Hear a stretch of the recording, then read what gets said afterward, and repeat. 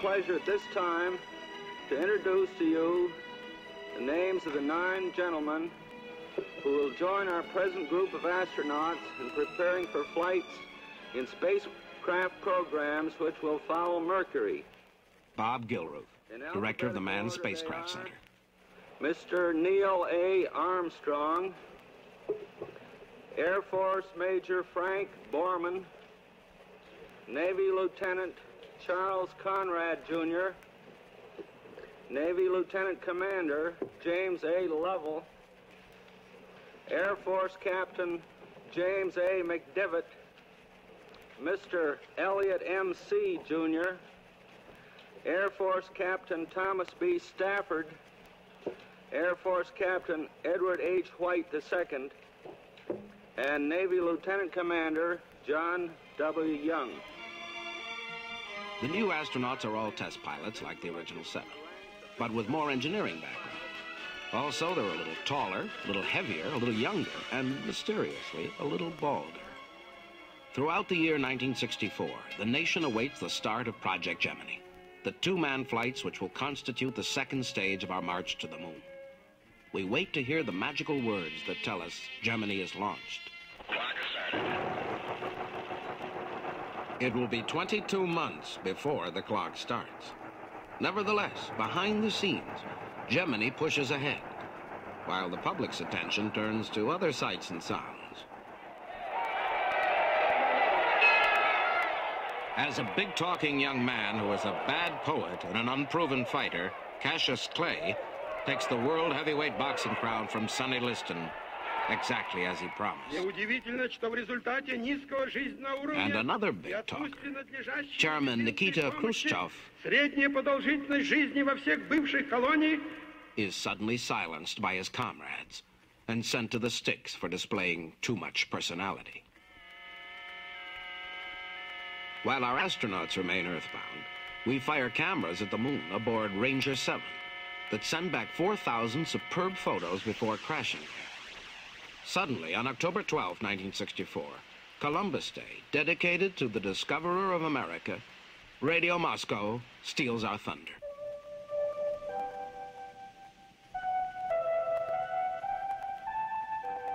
We learn that Russia, while we're still training for 2-man flights, has orbited a team of 3 aboard a new model spacecraft called Voskhod, meaning sunrise. Captain Charles A. Bassett from Dayton, Ohio. Lieutenant Roger B. Chaffee, U.S. Navy, hometown Grand Rapids, Michigan, presently stationed at Wright-Patterson Air Force Base, Dayton, Ohio. Captain Ted Freeman of the Air Force, stationed at Edwards Air Force Base, hometown Lewis, Delaware.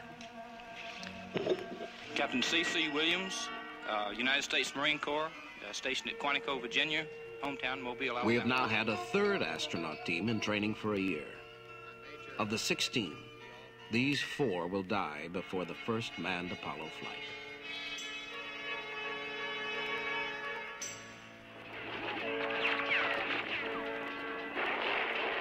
In Vietnam, a mission of a few hundred advisors is becoming a U.S. Army of 22,000. The word escalation is now heard more often than space. We go into the new year, 1965, with a box of instruments called Mariner 4, well along on an 8-month journey to the planet Mars. President Johnson remarks in his inaugural address on January 20th, "Think of our world as it looks from that rocket that's heading toward Mars. It is like a child's globe hanging in space. The continents stuck to its side like colored maps. We are all fellow passengers on a dot of Earth. And each of us, in the span of time, has really only a moment among our companions." In preparation for Gemini, a new spacecraft, bell-shaped like Mercury but about half again larger, has been rigorously tested in 2 unmanned flights. McDonnell Aircraft, its builder, says it contains an estimated 1,230,000 parts, down to the last rivet. For the booster, we've man-rated an advanced and well-proven version of Titan, the Air Force's intercontinental missile, with half again the thrust of Atlas. We have named and are training the team for the first manned Gemini flight. Veteran Gus Grissom will be command pilot. A new appointee will be his co-pilot. Navy Lieutenant Commander John W. Young. It's a wonderful opportunity to be able to make a significant contribution to the United States, to research and development, and I believe in the long run to the human race as a whole. I couldn't turn down a challenge like that. The world is duly informed that cigar-smoking John Young was born in San Francisco, educated in the South, has green eyes, draws cartoons for a hobby. He appears reserved, that is, down on Earth. In space, he will eventually show he dearly loves a caper. March 23rd is set for our first manned Gemini flight. On Pad 19, a new launch site in the sands of the Cape, men and machines labor to erect the new firecracker built by the Martin Company. Gus Grissom, mindful of the capsule that drowned on his Mercury flight, has named the new one Molly Brown, for the unsinkable lady of that name. But again, the front runner in the race turns around again to give us the Slavic sneer. This is Radio Moscow. 5 days before the scheduled Gemini launch, a pair of Russians are launched in Voskhod 2 and rack up some new firsts. Colonel Alexei Leonov leaves the cabin to walk 10 minutes in space. The following evening, the new Vice President, Hubert Humphrey, Chairman of the National Aeronautics and Space Council, declares, "This week's news from the Soviet Union should emphasize what we've already known all too well. Now, we know that outer space, which we hope and pray will be a peaceful laboratory, could provide the arena for what Winston Churchill once called the Wizard War. And if we're not strong enough in that so-called Wizard War, we are doomed. Each time that we pause, we have had shock from Soviet efforts in space, from Sputnik in 1958 to the man in the spacesuit of yesterday." 10, 9, 8, 7, 6, 5, 4, 3, 2, 1, 0. Bolts and liftoff. As your clock has started. You're on your way, Molly Brown. Yeah, man. But now, finally, with a Titan's roar, we shoot our first two-man team into space. Against the pilot's wishes, but as planned, Gemini Titan 3, or GT3, is held to 3 modest orbits. But Grissom and Young rack up new achievements in qualifying the hardware. Never simply passengers, they fly the spacecraft like a plane. They shift from one orbit to another by starting up, or as they call it, burning their engines, swooping as low as 52 miles above the Earth. The burn was 1 minute and 14 seconds, Bard. Watch this. Such maneuvers must all be mastered if man is to steer himself to the moon. There's just one major departure from the preset flight plan: thinly sliced corned beef on rye bread, which a congressman would later attack as a $30 million sandwich. Wally Schirra tells the story. And that was prepared the night before the flight, and then I took that to crew quarters and kept it in the refrigerator and gave it to John that evening, and we kept it chilled so there was no chance of it spoiling. And we've been eating these, I might add, regularly for months before this flight, and there were no dietetic problems that we could detect. So it was rather facetious the way the world made a big argument about it and embarrassed John Young and attempted to embarrass me too, I suppose. But after all, just because we haven't put on a spacesuit doesn't mean we have to stop eating normal food. We'd never last if we didn't have these little breaks in the routine. John Young, still smarting from the criticism that followed. No, it really wasn't for fun. It was for to take a guy's mind off his work when he was really busy and in some kind of a difficult situation. That's what I used it for, and that's what it was for. 10 weeks later, June 3rd, 1965, we take another two-man sprint in space that cuts down Russia's lead considerably. GT4. Control of this flight after liftoff, and all subsequent flights, comes from the new Manned Spacecraft Center in Houston, Texas. James A. McDivitt. Flying to him was no boyhood passion. He came to it late, yet managed to win 9 medals flying 145 combat missions in Korea. Edward H. White II. Tall and thin, Ed White has the stern glance of a medieval saint and the bubbling spirits of a kid with a new bike. On the third revolution, tethered by a golden umbilical cord, carrying a propulsion gun in hand, Ed White eases his lean bones out through a hatch and plunges into space. Okay, I'm out. Okay, he's out. He's close free. For 22 glorious minutes, Ed White walks in space, doubling cosmonaut Leonov's stroll 11 weeks ago. The jet nozzle gun with which he maneuvers is itself an application of Newton's third law. Each time he fires it in one direction, he is gently nudged in the opposite direction. Okay, I rolled off and I'm rolling to the right now. Under my own influence. There goes a... Looks like a thermal plug, Jim. It is, yes. All right. Now I've come above the spacecraft. I'm coming back down now. I'm under my own control. Oh, there you are. I'll get the camera on now. Okay. Just a second. You're right in front, Ed. You look beautiful. I feel like $1 million. I'm going to pick up. Like the moon, he has himself become a satellite of the Earth as he orbits at a slow 17,500 miles an hour, while the Earth and all of us are circling the sun at almost 67,000 miles per hour. His talks with Jim McDivitt inside the spacecraft show no concern. Capcom, it's very easy to maneuver with the gun. The only problem I have is I haven't got enough fuel. This is the greatest experience I've... A tragic experience awaits him 19 months from now. Ed White, who is romping so joyously in space, will die on the ground, imprisoned in a flaming Apollo cabin. Just now, with tragedy still far over the horizon, White and McDivitt rack up 62 revolutions, 1,600,000 miles. For the next manned Gemini flight, Gordo Cooper is teamed with a slim, slight bundle of brains and fun known to his friends as Pete Conrad. He barely missed appointment as one of the original 7. 2 trademarks identify him at once to the public: the space like a dash between his front teeth, and the fact that he is one of the few Princeton men to be tattooed. And when I came in the ready room, everybody knew that I'd been trying for the program, you know, and they said, you had a person-to-person long-distance phone call from Houston, you know, and I said, yeah, sure, Charlie. And sure enough, it was Deke, and he asked me if I wanted to come fly for NASA. So, of course, I was so excited I didn't know what to do. I almost wrecked myself driving home in the car. Such is now our ability to survive in space that Cooper and Conrad are scheduled for an 8-day, 121-orbit flight. But in Los Angeles, a week of rioting, shooting, and looting in a Negro ghetto called Watts indicates how poorly we manage on Earth.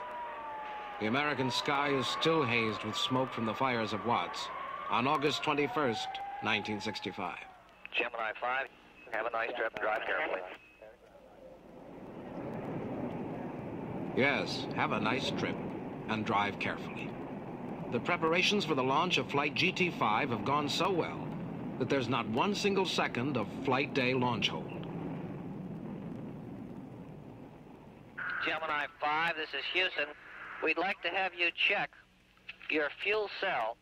O2, H2, heater, circuit breaker, please. A main purpose of this flight is to test the highly sophisticated fuel cells, a device that replaces conventional batteries and generates electrical power by mixing oxygen and hydrogen at very low temperatures, also providing good drinking water as a byproduct.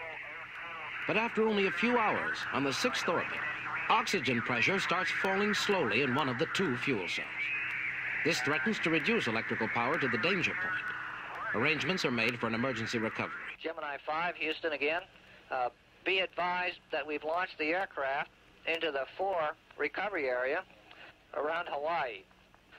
We hope we don't have to use them, but it'll be a good exercise, and if we do need them, they'll be there for you. The flight continues, though Gordo and Pete are told to power down their equipment to hoard their electrical supply. Question: should Chris Kraft follow the mission rules and terminate the flight at only the 6th of the planned 121 orbits? He briefs Conrad on the situation. Looks like we got a situation here that's stabilized, Pete. We've been discussing. There was a case that if we'd gone exactly by the written word, we'd have ended the flight, whereas we were able to milk the thing. Now, we had to maintain ourselves in a position of, can we safely carry on? And we said, now, look, we got enough battery power to last us 13 to 15 hours, even if the fuel cells completely quit. And we've got a recovery situation that allows us to recover every orbit if we get into a problem. So let's give it a whirl, and let's press on as long as we can. Okay, what do you think? As Pete remembers, okay, we'll look at this thing for another orbit. There's no man that I've ever run into who isn't more behind the crew and will do everything in his power to keep them airborne as long as it's safe. And as long as we were willing to go by making that kind of a decision that allowed us to get the 8 days. Their nerves couldn't be steadier as they push ahead with a number of scheduled experiments. They shoot a mass of color photos of Earth landmarks for the future Apollo flights. Okay, Dr. Berry, I'd like to talk to you here for a couple of minutes. Oh, Gordo and Pete, you've had 100 hours, 11 They minutes. assist in extensive space-to-Earth medical examinations of themselves to test the physical effects of long-duration flight. In moments of relaxation, they break into songs. Gordo composed this yesterday after our system pooped out on us. And you can sing it to, we were sailing along. It goes like this. We were drifting along by the CSQ when the radio suddenly said, here's word for you. Your controls are dead, but you're not through. So here we are for 3 days more with the end quite far. Hey, Pete, you're doing great till the last line. Recompose that, will you? We'll work on it. We have a few more that are better, but... On the 7th day, another kind of crisis occurs as Gordo and Pete prepare a lunch of shrimp contained in a squeeze bag. Yeah, that shrimp was the thickest of all the stuff that you mixed up and tried to squeeze out of too. And I was really squeezing down on that bag, and it blew out on Gordo's side, and there was shrimp was floating all over everywhere. And now it's really little shrimp, you know, these little tiny. Little teensy, yeah, shrimp. And they'd stick on the instruments, and got them on the suit, and you know, it just took a long time snatching them out of the air,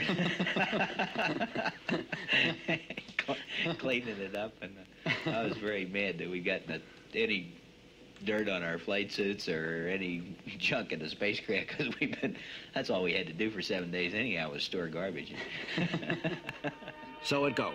For 8 days and nights, 3 round-the-clock teams of flight controllers sharing Gemini control, and 2 men sharing a home about the size of a compact car, working there, clowning there, sleeping there.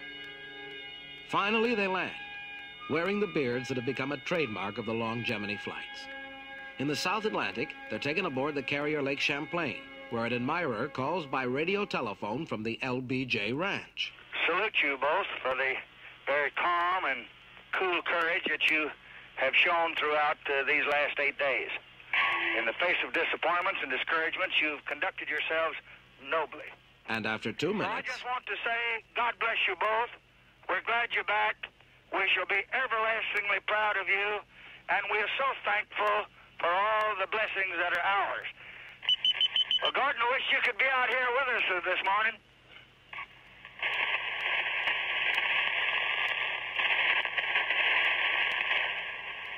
Gordon, do you read me? Are you just reluctant, or did you not hear me? Pilot style, he finally closes the conversation with... Over and out. Time in flight, 4 minutes short of 191 hours, far exceeding cosmonaut Bykovsky's 119-hour record, which stood for 2 years and 2 months. Conrad and Cooper are found to be in excellent health. But could astronauts take it for 14 days? Our next test of man's adaptability in space. This is the concern and responsibility of Dr. Charles Berry, Chief Space Physician at the Houston Center. Tapping on his desk for emphasis, he later outlines the problem as it then appeared. If you think about our flight program, we never really have repeated anything exactly the same ever yet. And therefore, you're always doing something new, And there's always that element of, is this really going to go? Is this really going to work right? And this is Gemini Control Houston. Paul Haney speaking. Carnarvon should have acquired the spacecraft at 51 minutes and 7 seconds after the hour. We've had a running conversation with them over the last 2 minutes, and their report keeps coming back. No joy, no joy. That was October 25th, 1965. The day dawned radiant with ambition. On top of an Atlas, a 26-foot Lockheed-built rocket called the Gina was to be fired into orbit. 90 minutes later, Gemini 6 was to have launched, chase Agena in space, and couple onto it, nose to nose. The mission has been scrubbed. We have scrubbed the mission for the day. Because Carnarvon is not acquired, we can assume the Agena vehicle went into the Atlantic some 5,500 miles short of the desired velocity. The pursuers in this game of cosmic tag were to have been Wally Schirra and a freshman co-pilot, Air Force Major Tom Stafford, an almost egg-bald six-footer from Oklahoma. But instead of going into orbit, they come back to Earth by elevator. A $10 million flop. But minutes later, from disaster, a new idea is conceived, even more ambitious. The spacecraft for Gemini 7 and its Titan booster have already been delivered to the Cape, and its crew is well along in its training for a 2-week mission. So why not try a double Gemini mission, with 2 manned spacecraft rendezvousing in space? It will involve an immense task for the launch team to remove the GT-6 from the pad, replace it with the GT-7, launch GT-7, patch up the pad, ready it for GT-6, and launch GT-6 with its special radar equipment for rendezvous. The name of this game is Turnaround. December 4th, 40 days after the Agena bust-up, the big chase is launched. Gemini 7 goes first, manned by 2 rookies. Command pilot is Air Force Major Frank Borman, Hoosier-born but raised in the Arizona outdoors. A West Pointer, he once taught advanced physics at the academy. A lot of fun trying to stow the spacecraft. It's about as large as the front seat of a Volkswagen. The glove compartments on the Gemini were located behind the seat, and they're extremely difficult to get to, and they also were packed jam tight, full of food. And I remember when the plan was to use Jim's food first, and then the one out of my glove compartment, and when I reached around to get the packaged food out, it took me about 15 minutes, and we were concerned for a while that the last 7 days was going to be pretty hungry because it was really stuck in there. Co-pilot is Lieutenant Commander James Lovell, born in Ohio, raised in Wisconsin. He shares several traits with Frank Borman. Both are blonde, both are blue-eyed, both married their high school sweethearts. We started a new era in clothing. It's the first time we took off our suits. Before that, the image of a person in space would always have a big pressure suit on, you know, and he'd be all buttoned up with the visor down. So going around, floating around in your long johns was sort of strange at first because you are not following the image of the people you were supposed to follow. December 12th, on their 8th day in orbit, as Borman and Lovell pass over the Cape, the pursuit team of Schirra and Stafford are about to launch. You're cleared for takeoff. Roger, scramble 1. All right, here, adios. 10, 9, 8, 7, 6, 5, 4, 3, 2, 1. Ignition. Ignition sparks. The engines rumble. In the cockpit, all lights are green. Suddenly, We have a shutdown, Gemini 6. My clock has started. No liftoff. Verify program reset. No liftoff. liftoff has failed. Should the crew eject or stay put? In a split second, they decide it's safer to stay put. A wise and courageous decision, as it turns out. But the fact remains that once again, a small mechanical defect has aborted an ambitious project. There will be more defects. 3 days later, the twice Earthbound team of Schirra and Stafford finally take wing, heading toward Gemini 7, now circling 188 miles above the Cape. But at the start of the chase, the leaders are almost 1,400 miles ahead. It will take almost 6 hours, 4 revolutions, and dazzling maneuvers by Schirra and Stafford to bring the pursuers in sight of their target. Gemini 6, you are go. Go. You hear the man. Go. The maneuvers are plotted by the onboard computer and verified down below in Houston. But it takes a man to carry them out. Okay, I'll push the button. It's only 8/10. I don't want it to build on it. I'll push it at 0.3, which will give us 19 seconds. Okay. Now, over the Atlantic, 235 miles behind and 17 miles below, Gemini 6's radar catches signals from Gemini 7. Gemini 6, how do you read Gemini 7 now? We'll be up there shortly. It will be a night meeting over the Western Pacific, so the Gemini 7's blinking lights will offer a clearer target. And now, finally, 300 feet. We're directly below them. 180 feet. 120 feet. Holding 120 feet, Wally. Ask them what their range is now. About 20 feet. Yeah, we're sitting up here playing bridge together. We're in formation with 7. Everything is go here. Roger, congratulations. Excellent. Thank you. It was a lot of fun. they are now just 1 foot apart. The first rendezvous in space. Wally Schirra takes a moment for some cosmic fun.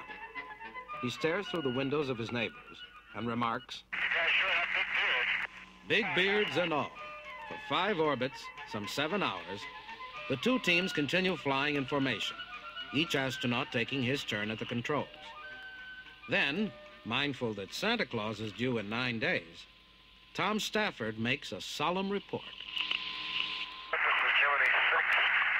We have an object, looks like a satellite, going from north to south, probably in a polar orbit. He's in a very low trajectory, traveling from north to south, and has a very high fineness ratio. Looks like it might even be... There are those at Gemini Control who, for a moment, are convinced that Tom is describing an unidentified flying object, until...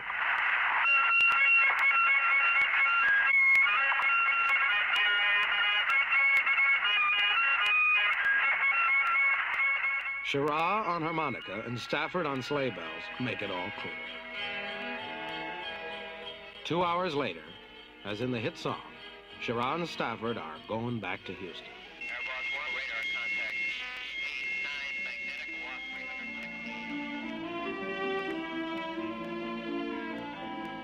Borman and Lovell remain 2 days longer in space, testing the new spacesuits and also working in long johns.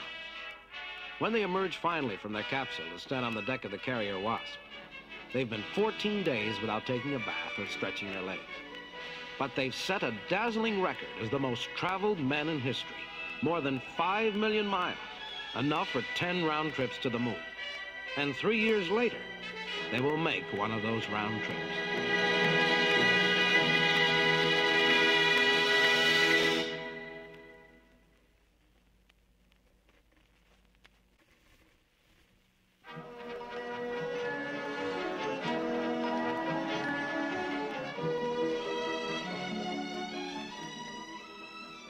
February 28, 1966. Project Gemini is suddenly stilled and darkened by grief. Pilots Elliot C. and Charles Bassett, new appointees, die when their plane crashes in fog at St. Louis. It is a tragedy touched with irony. Their jet trainer hits the roof of the building which contains the capsule for the upcoming Gemini 9 mission they were to fly. The space program absorbs its casualties like an army in battle and moves on. Dr. Goddard was a great prophet, a true prophet. March 16th, President Johnson speaking to the National Space Club. To some, it seems almost incredible that a year before Lindbergh had ever flown the Atlantic, he was dreaming and working to take us up in the stars. That same day, almost 200 miles in space, Neil Armstrong turns to his right and tells Dave Scott, Man, Dave, it's easy. Is it really? They should keep it. The team of Gemini 8 manages to locate an Agena in the vast sea of space. A fish like the one that got away from Schirra and Stafford 5 months ago by blowing itself up. Their mission, the first docking of 2 space vehicles. All right. Go ahead. Roger, how you doing? Station keeping at about 150 feet. Command pilot is Neil Armstrong, a former Navy pilot from the second group of astronauts, who has flown the X-15 rocket plane 40 miles up at 3,818 miles an hour.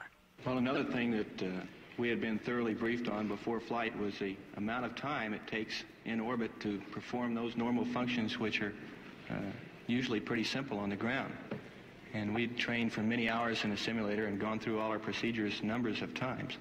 But when we got up in orbit actually and proceeded to go through the mission as planned, we found that we were constantly having to press to keep up with the flight plan. Neil's teammate is Air Force pilot David R. Scott of Texas, yet another generation of astronaut from the third group who has won 3 academic degrees. Gemini 8 is closed in to about 2 feet from Agena's Target Docking Adapter, or TDA. Armstrong talks with the flight controller below in the South Atlantic on the Rose Knot Victor tracking ship. Okay, Gemini 8, you're looking good on the ground. Go ahead and dock. For flight, we are docking. And he's really a smoothie. Oh, Roger. Hey, congratulations. This is real good.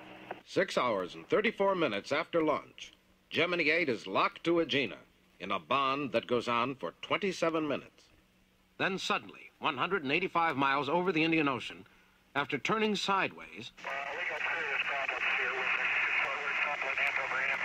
TV networks break in on popular entertainment programs to bring the running report from Gemini Control. There are fanatical lovers of adventure series like Batman and Lost in Space who protest bitterly at being interrupted by this life and death reality. Did he say he could not turn the Agena off? No, he's... Say again? In a file up left roll here. The gate is split and blown them, but they can't seem to stop it or get them working. Did I hear a stuck hand controller? They undock, but still their spacecraft keeps rolling. There is a remedy: to fire the thrusters that are only used to stabilize the craft during re-entry. Under the rules, the mission must be terminated once the system is activated. It means making an emergency landing in a secondary recovery area in the Pacific, west of Okinawa. Gemini 8, I have some new rescue data for you. You ready to copy? It means the recovery ships and planes will have to race to the new impact point. And it means that Armstrong and Scott, with help from the tiny onboard computer, will have to steer their own way home. 1.5 hours later in Houston, Eugene Kranz, the flight director of the second shift, gives the countdown. 10, 9, 8, 7, 6, 5, 4, 3, 2, 1, retrofire. In a marvel of skill and precision, the disappointed astronauts splashed down in the Pacific. Within minutes, frogmen dropped from a plane, bringing rafts and a flotation collar, keeping all hands safe until the pickup by the destroyer Mason. How are ya? I've got a weird-looking machine here. What does it look like? It looks like an angry alligator out here rotating around. Even more frustrating, the so-called alligator is whizzing through space almost 130 miles above the Pacific on this lovely third day of June, 1966. Hawaii, Capcom, Houston flight. Go flight. Roger. Ask the crew if they could be set up. The Lincoln Station keeps there quite a while, and also had a suggestion that we might put out our docking bar and go up and tap it. In fact, what Tom Stafford is talking about is a substitute target for the troublesome Agena. But this one has no motor. It's been put together from stock bits and pieces, and the docking area of this spacecraft has been enclosed in what is called a shroud. Put into orbit by an Atlas booster, it has been followed into space 2 days later by the team of Gemini 9A with the idea of docking with it. Command pilot this time is Tom Stafford, who won his astronaut wings as second man to Wally Schirra during the big chase a couple of flights ago. We had a full moon, and suddenly it looked rather odd to us. And we came up to a position of approximately 1,000 feet. We could see this whole shroud out in reflected moonlight.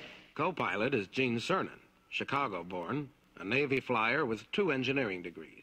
And not only could we see the bright colored white painted shroud in reflected sunlight, but actually after dark, we could see the shroud in reflected moonlight. Their mission, Gemini Flight 9A, replaces Flight 9 that death has scrubbed. It's the first time that NASA's had to call on backup pilots. It will not be the last. I've got a counter proposal. Ask them, tell them we're going to continue working on their description, and we'll cycle the adapter, and we'll pick them up over the states here. The trouble just now is that the shroud has failed to open and drop off, giving the bizarre appearance of wide-open alligator jaws. Docking, therefore, is impossible. Instead, Tom and Gene make use of the angry alligator as the target for a series of advanced rendezvous maneuvers, one of which simulates a meeting with a lunar module 10 miles above the moon.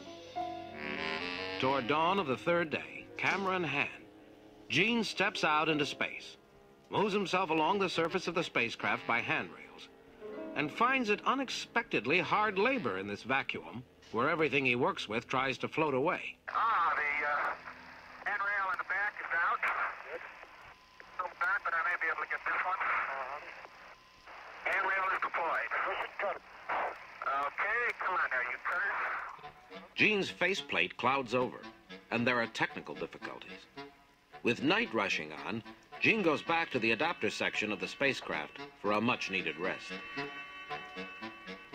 Now, as he meets another day over Africa, Gene moves out again along the skin of Gemini to a locker containing a Buck Rogers backpack.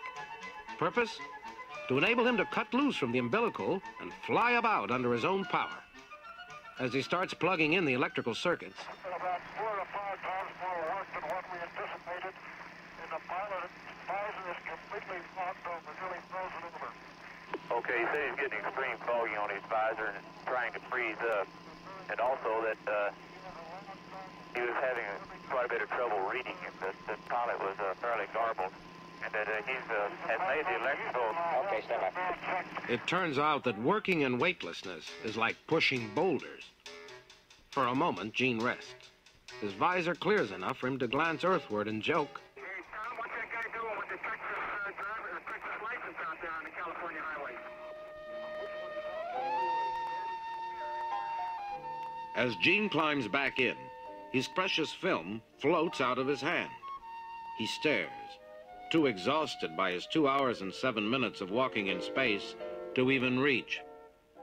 On the way home, Command Pilot Stafford skillfully maneuvers to a splashdown in the Atlantic that is only 2 miles off target. It was an ambitious flight plan. I've always thought that the probability, statistically speaking, of doing everything that we had in the mission was very low. But on the 18th of July, the boosters, the Agena, the Gemini, the launch crews, the Flight Operations Division, and even the one thing we couldn't do anything about, the weather, was on our side. That's veteran John Young, looking back fondly as command pilot on GT-10. It took place between the 18th and 21st of July, 1966. A month that down on Earth becomes the most tragic of our longest and hottest summers yet. Riots scorched the land in 7 cities between California and Florida. We had 2 rendezvous. The first one, of course, was with our own Agena, Agena 10, and it was the one where we used more gas than we'd expected. So we were happy to get there, but we weren't exactly exuberant because we knew that we'd paid quite a price in getting there, and that this would somewhat hamper what we wanted to do during the remainder of the mission. The pilot is Air Force Major Mike Collins, an Irish-American, West Point graduate, who happened to be born in Rome, Italy. Roger, we can see the target out the window now. Very good. That's John Young. After giving Agena 10 a head start, he and Collins chase it for 103,000 miles in space, close in, and dock. This is Gemini Control Houston. We're 5 hours, 59 minutes into the flight. At 5 hours, 58 minutes, the flight controller, Ed Fendel at Hawaii, reported that the 2 are docked. They are docked. We've had no voice contact with the crew as yet. However, they're reading out good telemetry on the ground at Hawaii. Now comes an order that, for the first time, will turn Agena 10 into a real workhorse. The kind of maneuver needed to bring our team back from the moon. Okay, Flighty, looks real fine, ready to go. Roger, we're copying. Start C. SPS ready. initiate. When that baby lights, there's no doubt about it. As John Young will later describe the spectacular new happening in a universe growing used to sensations. Mike threw the switch, and a minute and 24 seconds later, boy, it was really something. We had a -1 G, and we were driven forward in the cockpit, and for 11 seconds, we got a tremendous thrill on our way to apogee and to a new world's altitude record. Twice more, Mike commands the main engine of Agena to burn and shoot them into an orbit 476 miles above the Earth in preparation for the next major goal of the flight. For 39 hours, all the more sensational for being so peaceful, Gemini 10 and Agena 10 circle the Earth in coupled flight. Mike, standing up with a hatch open, takes special photos of the southern constellations. What's it like at 18,000 miles per hour? During the stand-up EVA, it's almost like standing with your head up through the roof of a car, going sideways across the world. It was a very pleasant sensation. Then finally, after he's back inside, Gemini 10 uses Agena 10's secondary engines to be pushed more than halfway back toward Earth. Okay, thank you. All right, Roger, we'll be standing by. We just undocked and we're about 400 feet out now. And now Gemini 10 separates to go on a hunt. Its objective? None other than Agena 8, which has been whirling in orbit for 126 days, since its brief alarming tumble while docked with the Gemini 8 spacecraft of Neil Armstrong and Dave Scott. The search succeeds in only 3 hours, and without benefit of radar. Gemini 10, Houston. See anything of the Agena 8 around? Well, we're about, I guess, 700 feet out. Fantastic, John.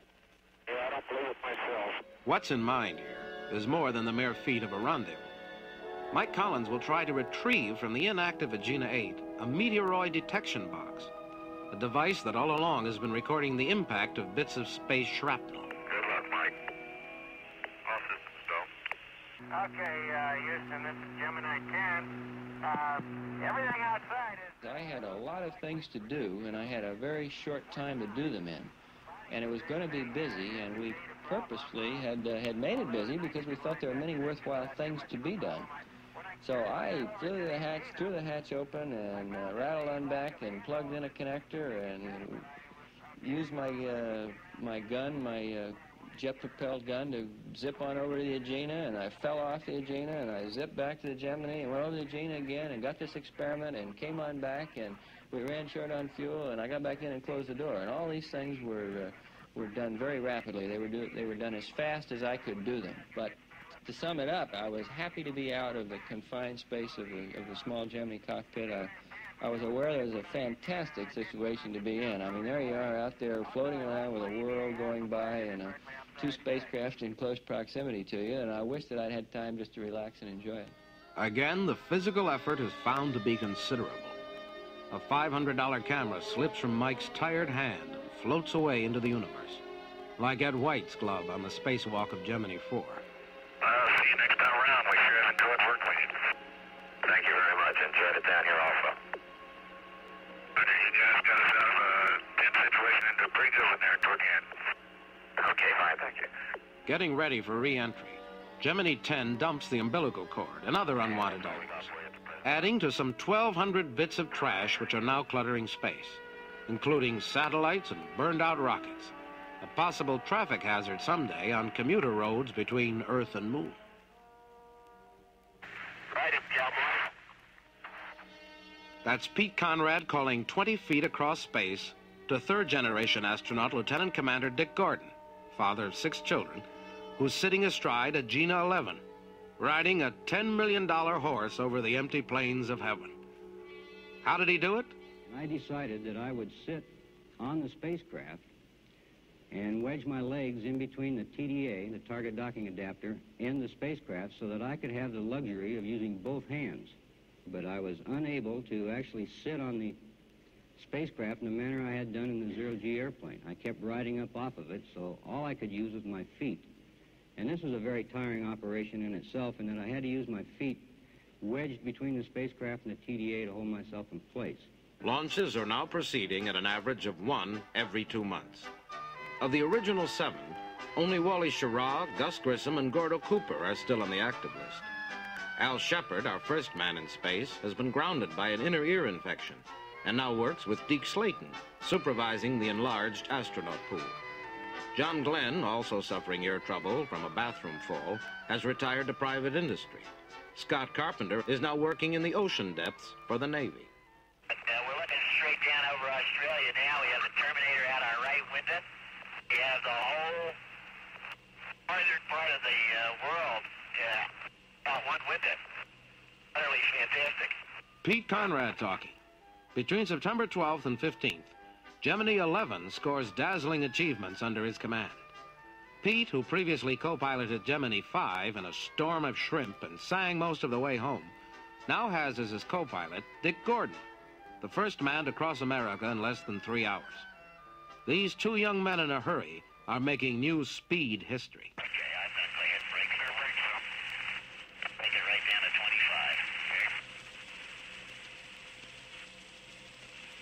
Okay, 0.8 miles, 4,800 feet. I think he is bright. He sure is, isn't he? Fantastic. On the very first orbit, within 94 minutes of liftoff, Pete and Dick catch their Agena.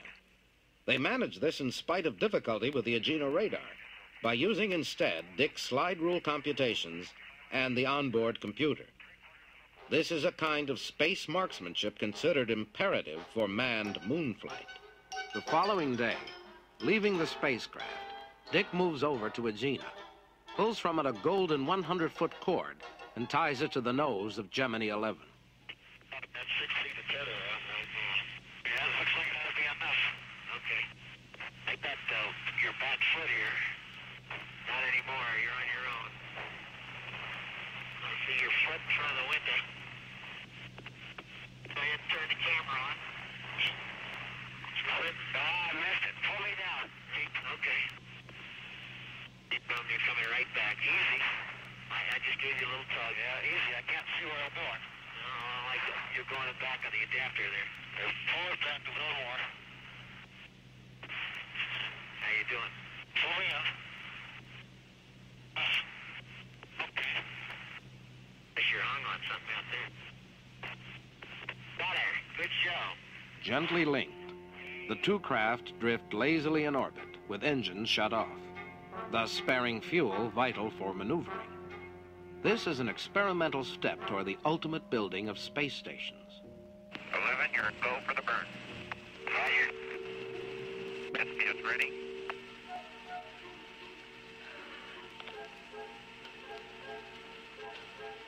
SPS initiate. Roger.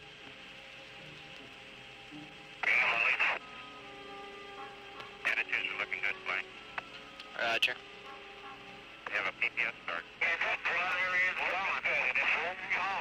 Say again, 11. Looking good. Looking good. Render, render. Stand by for cutoff. Cutoff. Whoop-de-doo. Follow the ride. Look real good from here. Look real good from here, 11. On the second day, docked again, Pete burns Agena's main engine with its 8-ton thrust. This yanks him to a point 850 miles above the Earth, the furthest out from Earth that man has ever gone. I'll tell you can't believe it. Just out of my left window, I see all the way to the beginning, around the top of the world, all the way around about 150 degrees, including the horizon all the way around. Gave me advice the computers in re-entry. Re-entry is another feat with a purpose. Sure appreciate the help from everybody down there, and Australia sure looked great for 750 miles. Within 50 miles of Earth, the pilots remove their hands from the controls, and the onboard computer takes over. In a marvel of accuracy, the computer lands Gemini 11 in the Atlantic 1.5 miles from bullseye. Now, only one major problem seems to remain: the extreme exhaustion caused by working in space outside the cabin. And within 2 months, in the final manned Gemini flight, that too will be solved. Okay, I'm free now. The only thing that's holding me is one hand on the handrail. Meet Air Force Major Buzz Aldrin as he works and walks in space. Sometimes he moves like a window washer along the outside surfaces of Gemini 12. At other times, like a fly on a ceiling.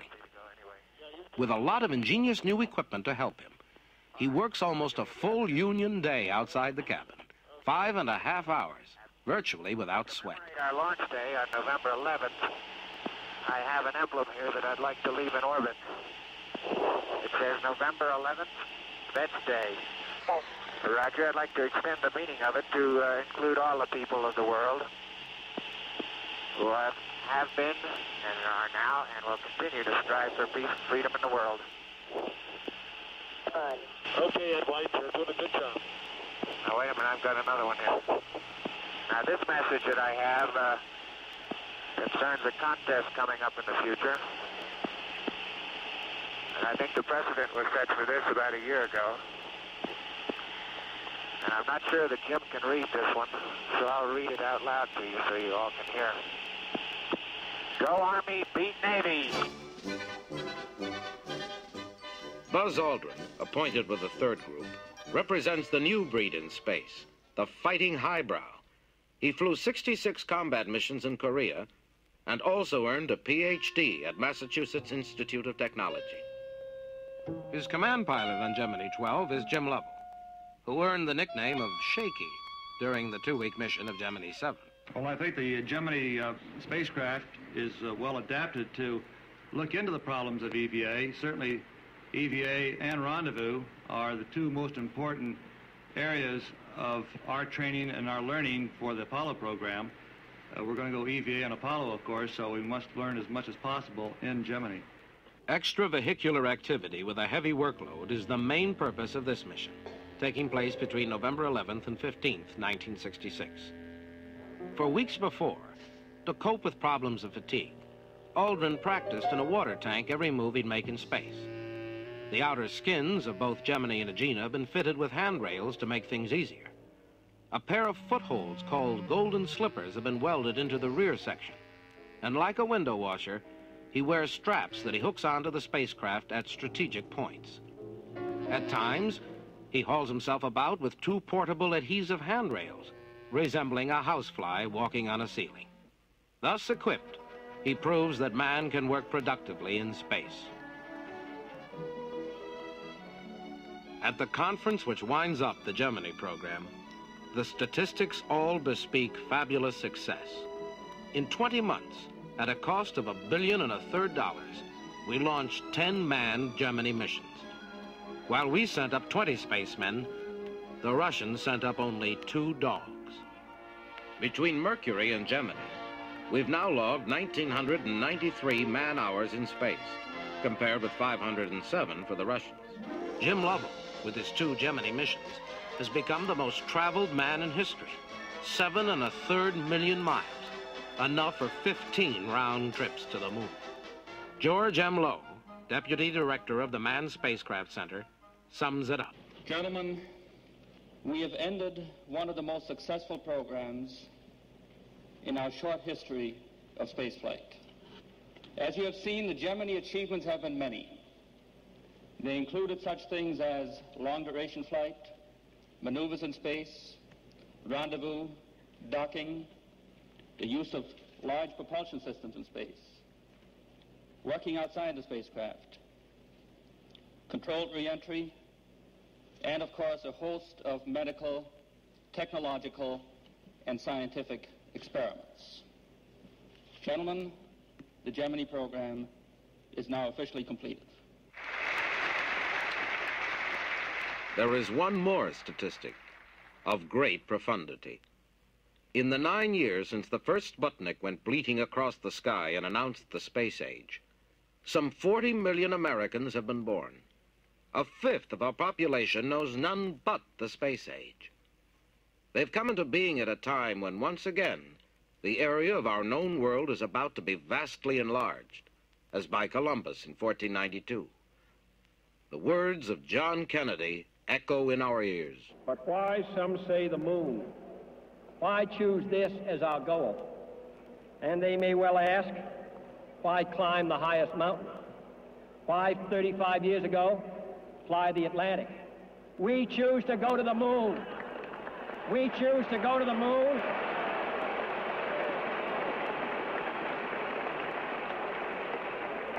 We choose to go to the moon in this decade and do the other things, not because they are easy, but because they are hard. Because that goal will serve to organize and measure the best of our energies and skills. Because that challenge is one that we're willing to accept, one we are unwilling to postpone, and one we intend to win. On to the moon. Project Apollo, in preparation since 1961, now goes into full swing. We foresee no great obstacles. 16 times we sent men into space and brought them back unharmed.